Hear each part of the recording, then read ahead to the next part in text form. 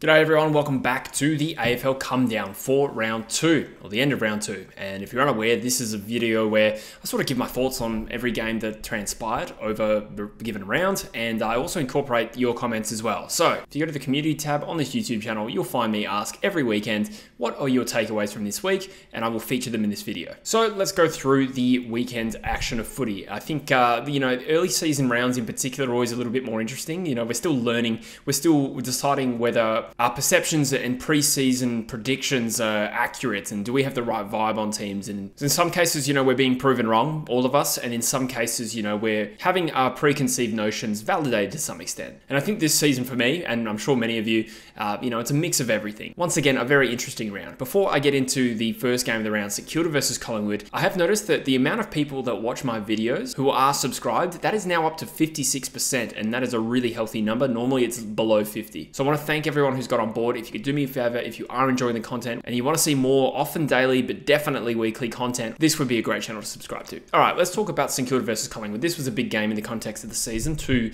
sides that I have featuring in the finals, and obviously the narrative around Collingwood right now, heaps of pressure. Probably not enough said about St Kilda, although the criticism on the whole is quite justified on Collingwood. So I think they continue to struggle. There's been a lot said in the media that I don't need to necessarily repeat, but to summarize, talk about some of the senior players in particular making fundamental errors, damning footage of slack running on defense, etc. Darcy Moore's not having a great season. Guys like Pendlebury and Sidebottom have been particularly targeted, and it's probably justified. In particular, Sidebottom's skill level, I think, has dropped away so far this year. That can't be denied. Although I do kind of think that, once players get to a certain age, if they go through a dip in form, there tends to then be an assumption that that means it's the end of that player's career when, they're probably prone to form slumps like everyone else. It just seems like at Collingwood, it's all happening at the same time. But the Pies are definitely in a spot of bother, as we'll get to with the comments on this video, and season's very much on the line. They're absolutely fighting for their spot in the 8. One thing that I do think is going well for them is probably Darcy Cameron. Is he in career best form? He must be close. They've got a huge test next week at the Gabba. I'm not writing them off for that game, but there is every chance they go 0-4. Let's talk about the Saints though. I think they look, every bit as good, if not better. I would say they've actually impressed me with the way they've started the season. So copped a little bit of heat for not tipping them. My justification was more that I just thought Collingwood would eventually win one. But I have been big on the Saints. I've said that all off-season, and I tipped them to finish 5th this year, but I was still impressed by this performance, and they've got a lot of good, mature, dependable players in that team, but, the youth as well. There's a stack of youth that played well. They play well every week, but in particular this game, with Wanganeen Miller, one of the best players of his type in the league. The predicted ascension of Kitty Coleman this year. Obviously, unfortunately, he's done his ACL, but Wanganeen Miller, similar sort of player, is that skillful rebounding defender. He's one of the best in the game at what he does already. Windhager, Owens, King, these guys as well. I thought Max King looked very dangerous. This game has come at the cost of a few players though. Max King's been suspended for a week. Mason Wood had that awful collision, and Liam Henry I think has done a hammy, but overall I think this was a really, really good 4 points. As for some of the comments we got, we had Gus say the Saints young guns keep getting better and the team keeps delivering, making most people eat their words. Agreed, that kind of echoes what I just said. Cardman22, one of the big dogs of the AFL YouTube scene, says the Saints have a top 3 young crop in the comp. I mean, it's hard to strictly write down and measure, but I think while I agree generally that they are extremely talented, what I think is happening here with the Saints is that, broadly speaking, predicting whether young players are going to do well, usually the ones that do well in the early parts of their careers, it'll be down to a couple of factors. One is probably an outside game, and that's the ability to impact without necessarily needing to go and win your own footy. So we're talking about speed, endurance, skill, and it also helps to be in a good functioning team. And I think both of those things are true of St Kilda's group. So Wanganeen Miller in particular, I mean, I'm not trying to undersell him because, like I said, he's one of the best in the game at what he does now. Philippou, Darcy Wilson, they've got these attributes to be able to impact early, and it helps that they're in a good team. So measuring them against other teams like young crop is hard, but I do generally agree, they do have some top end talent there. And someone like a Machido Owens has genuinely played a hard role. So he's probably the outlier there. Skipper says it's early in the season, but the way Collingwood are looking at the moment could have major consequences if they don't set things up right now. Yeah, like I said, I think they're playing for their spot in the 8 at 0-3. I mean, how many wins do you need to make the top 4? Generously, I would say maybe you could have 6 losses max, so to be halfway there already hurts, especially if they don't beat Brisbane. And then Play On Footy says the Magpies have some big list decisions come the end of the season. I think that's definitely true. I think there's probably going to be a number of veterans out of contract. I think Pendlebury, Sidebottom, Howe, Hoskin Elliott as well. He's, I think, 31 or will be 31 or something like that. Yeah, but on the plus side, that could give them, some money to splash at some free agents or whatever. AFL Snaps also says Collingwood starting 0-3 could be season over if you're comparing to Geelong last year.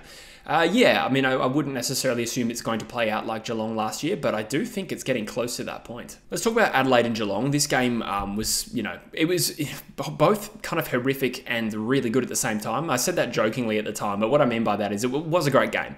And two, reasonably good sides, I would say. But some of the skill execution was horrific in this game. And I will probably say that it's probably down to conditions. But I think that Brodie Smith shank is one of the worst uncontested, unpressured shanks I've ever seen. Milestone going for Tom Stewart. The guy just, is as good as he's ever been. And he was, he dropped Mark of the Year. I think Max Hansen says Tom Stewart was centimetres away from Mark of the Year. It was one of the best Marks of the Year of the last decade if he had pulled it down. I think this is a really good, validating win for the Cats. Obviously, they're a team that people famously like to pick to drop because of the age of their list. And, to some extent, I feel a little validated for backing them.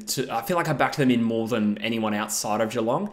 On the other hand, though, I did only put them 11th, and the way they're playing right now, I think even I've undersold them. As for individuals in this game, I thought Myers' 3 goals, 26 possessions was good, but one player that might not get the flowers for this was Zach Guthrie. I thought there was plenty of times, particularly in that sort of last quarter and a half or so, just some really good defensive efforts, and probably was a difference in, the ball going up Adelaide's way versus Geelong's. Has come at the cost, though, of potentially a Dangerfield injury. That happened quite late. I don't know the extent of it. I feel like this week in particular was a bad weekend for injuries. There was a lot of late ones, and thank God, touch wood. I don't think West Coast got any. And I only mention West Coast because usually it's us that's on the wrong end of that. Gus says the Cats look improved and refreshed, prime for a big season if all the old boys can keep fit. Yeah, it's hard to put a real estimate on how good Geelong could be. They're playing like a final side. Again, I don't think contender, really, but, they look like a final side to me. And the refresh part could be the fact that, when was the last time they had a proper preseason like that? If you play finals, obviously you finish the season later, you start preseason later.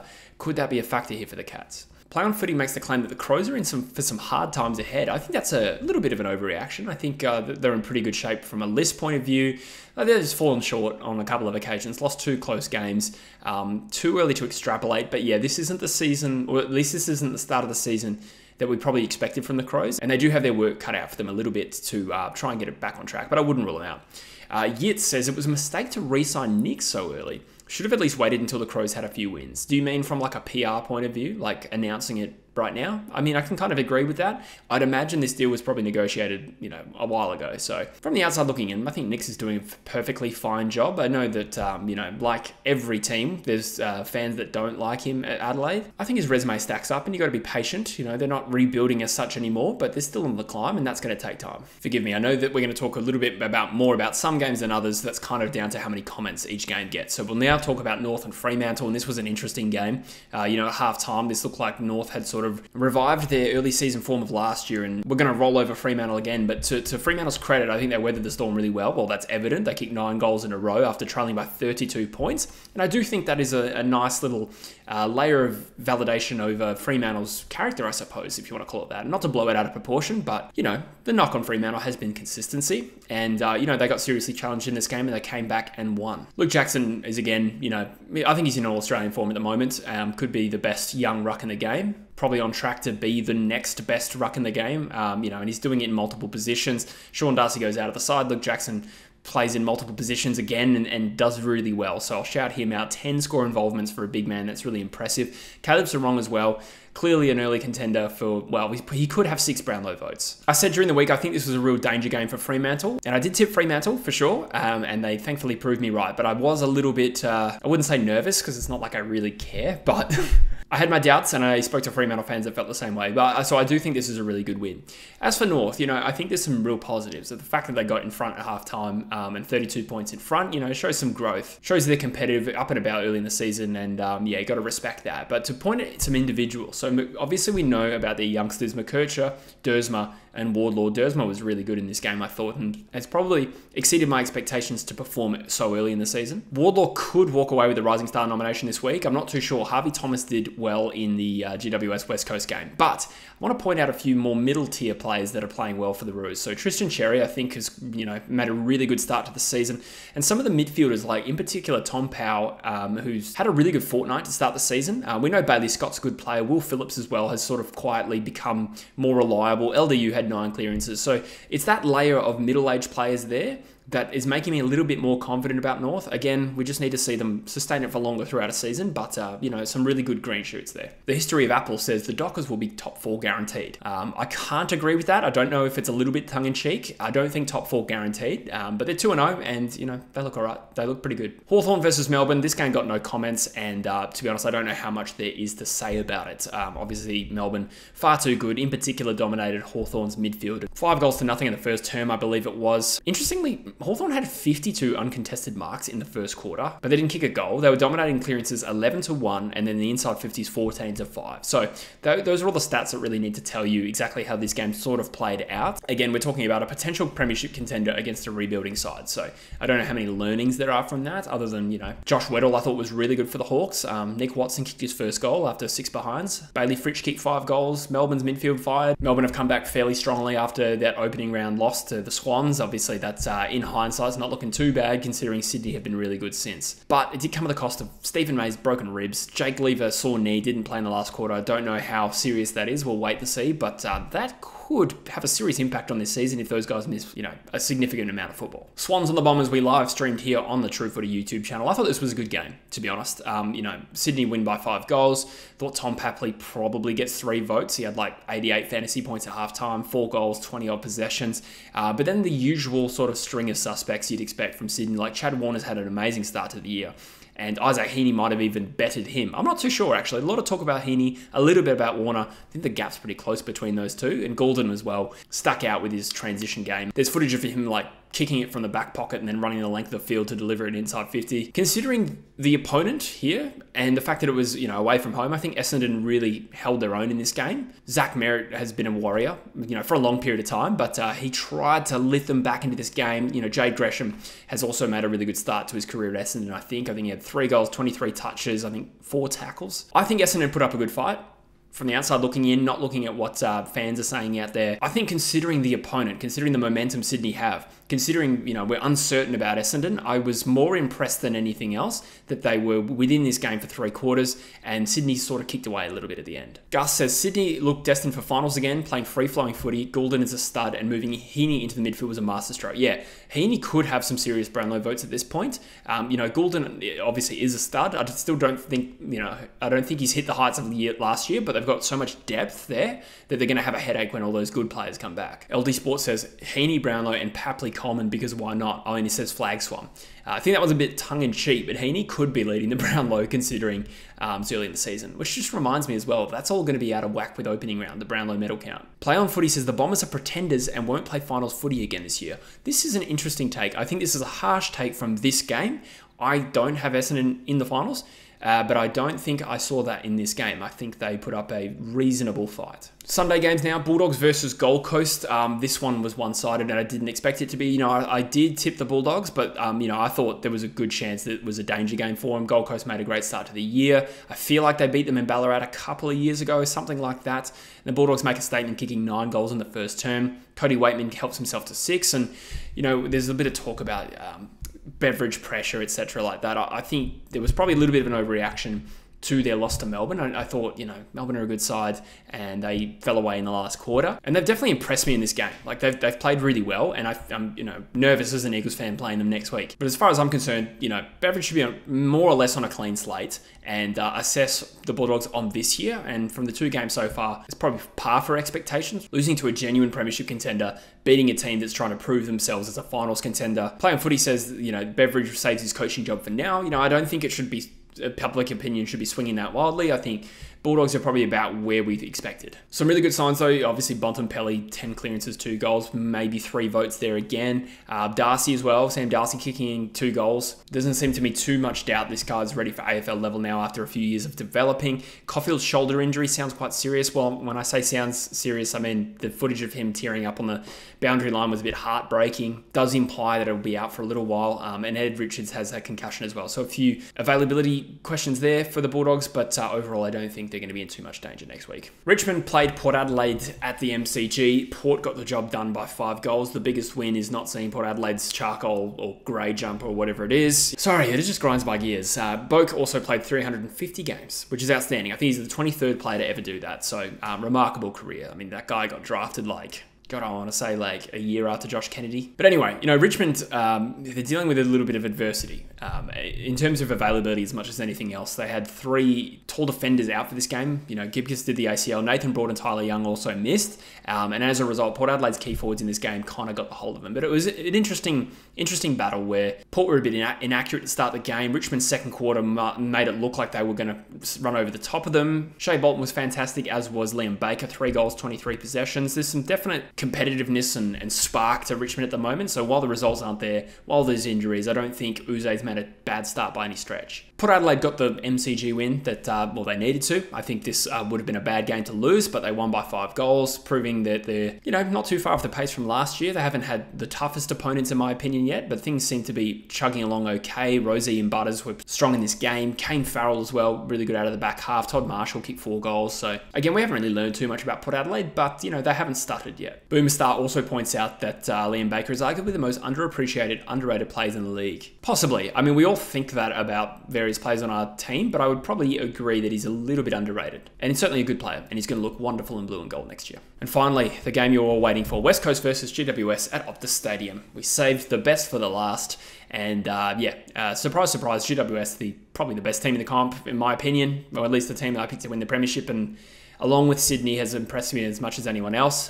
They were far too good for a West Coast side that does not have a lot of people backing them in at the moment. It was an interesting game, to contrast West Coast performance against Port Adelaide. I think, strangely, West Coast probably threatened GWS at times more than they threatened Port Adelaide, but GWS were very, very good at just stifling West Coast ball movement, forcing errors. Sometimes they were unforced, but their pressure was consistent. And then when they went forward, they would generally score in a very calculated and proficient way. And we were talking about on the stream, is GWS playing well? Are they in 5th gear? They certainly weren't in 5th gear, but what they did do was consistently bring pressure, consistently force mistakes, and consistently burn West Coast on the transition. And were able to put, a big score on the board. 108 in the modern game is quite good. And, West Coast didn't score a goal between the second and third terms, but it wasn't through lack of effort. It was just literally that we couldn't get the ball out of our back half, and GWS are far too strong. So you can get my in-depth thoughts on the Eagles on the True Eagle channel.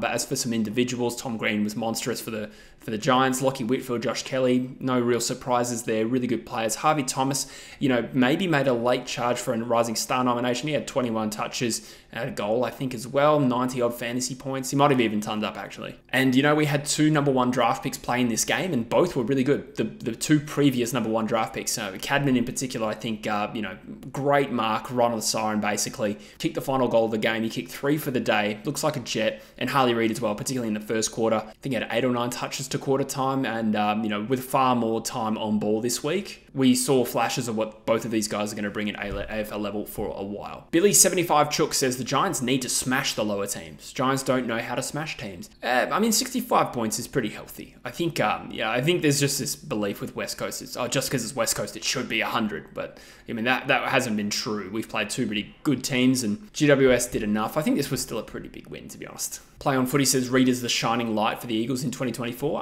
Sure. I like to think that there's a few more than that, particularly youth. Like Ruben Jinby played his best game for the club in this game, but there's no doubt Harley Reid is the brightest. And finally, more of a general comment from Sir Carl. The use of VAR has been a joke this week. VAR is more of a Premier League term, so that's obviously the goal review system. Says, can't remember the last time I saw it so poorly used. I can't say I noticed maybe it as much as you, Carl, but definitely there were a few occasions where they just reviewed things that clearly didn't need to be reviewed. That was probably present in every game I watched, so you're right. It does seem like a little bit of an overreaction from the Adelaide to Sydney thing. There has been a few that you're just like, how on earth could you review that? But anyway, guys, those are my thoughts on round 2. Thank you so much for your contributions. Like I said, if you want to contribute to this show, comment on the community tab. I'll probably release it every Sunday morning, so keep an eye out for that if you want to contribute. Also, comment down below your thoughts on this week. Footy tips will be out tomorrow, as well as my Eagles thoughts. That's probably going to be out fairly soon today by the time you're watching this. But anyway, thank you for watching. Thank you for being subscribed, and I'll see you in the next one. Cheers.